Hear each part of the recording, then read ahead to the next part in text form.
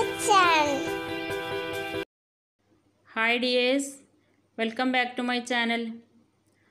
അപ്പോൾ നമുക്കിന്ന് ചിക്കു വെച്ചിട്ട് എങ്ങനെയാണ് മിൽക്ക് ഷേക്ക് ഉണ്ടാക്കിയെടുക്കുന്നതെന്ന് നോക്കാം. ചിക്കു വെച്ചിട്ട് പലരും ജ്യൂസൊക്കെ തയ്യാറാക്കി എടുക്കാറുണ്ടാവും. പക്ഷെ നമുക്കിന്ന് ചിക്കു വെച്ചിട്ട് എങ്ങനെയാണ് വീട്ടിൽ തന്നെ മിൽക്ക് ഷേക്ക് തയ്യാറാക്കി എടുക്കുന്നതെന്ന് നോക്കാം.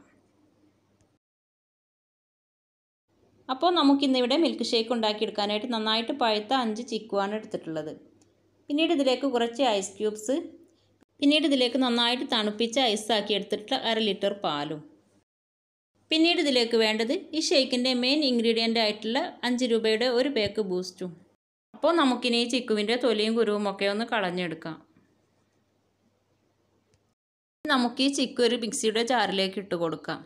കൂടെ തന്നെ നമുക്ക് എടുത്തു വെച്ചിട്ടുള്ള പാലിൽ നിന്നും പകുതി പാലും കൂടെ ഒഴിച്ച് കൊടുക്കാം.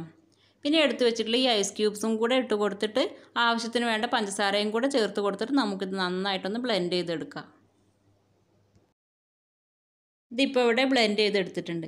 ഇനി നമുക്കിതിലേക്ക് ബാക്കിയുള്ള പാലും ഈ ബൂസ്റ്റും കൂടെ ഇട്ട് കൊടുത്തിട്ട് ഒന്നും കൂടെ ബ്ലെൻഡ് ചെയ്തെടുക്കാം.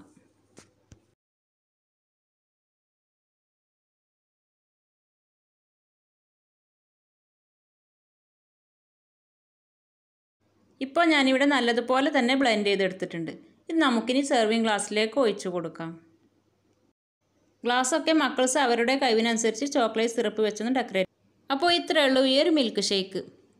ഇനി നമ്മൾ പുറത്തൊക്കെ പോയിട്ട് വാങ്ങി കഴിക്കുന്ന അതേ ഒരു ടേസ്റ്റിലും പെർഫെക്ഷനിലുള്ള മിൽക്ക് ഷേക്ക് വീട്ടിൽ തയ്യാറാക്കി എടുക്കണമെന്നുണ്ടെങ്കിൽ ഇതേ ഒരു മെത്തേഡ് ഫോളോ ചെയ്താൽ മതി.